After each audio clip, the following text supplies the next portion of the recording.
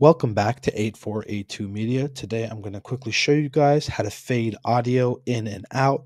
So initially what you're going to want to do is make sure you have your audio track. It could be a single audio track by itself or an audio track that's connected to a video track. Okay, so now that you have your audio track, we're going to make sure our cursor is on the end of the track and we're going to zoom into it. Now that you're zoomed into it, we're going to go to make sure we're on effects, click on that. And then make sure we're under audio transitions, and we're going to make sure that we click on crossfade -3 dB, drag it onto the end of the audio clip. Perfect. And now we have the choice between elongating the fade out or shortening it. So let's play it. Perfect. And now to fade audio in, we're going to go back,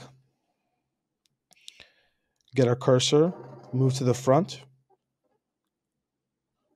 get our cursor and move to the front of the clip. And now zoom in again. And now to fade in, and now we're going to fade in by dragging crossfade +3 dB onto the beginning of the audio clip. And now we can do the same thing. We can elongate the fade or decrease the fade. We're going to elongate a little bit. Quick play.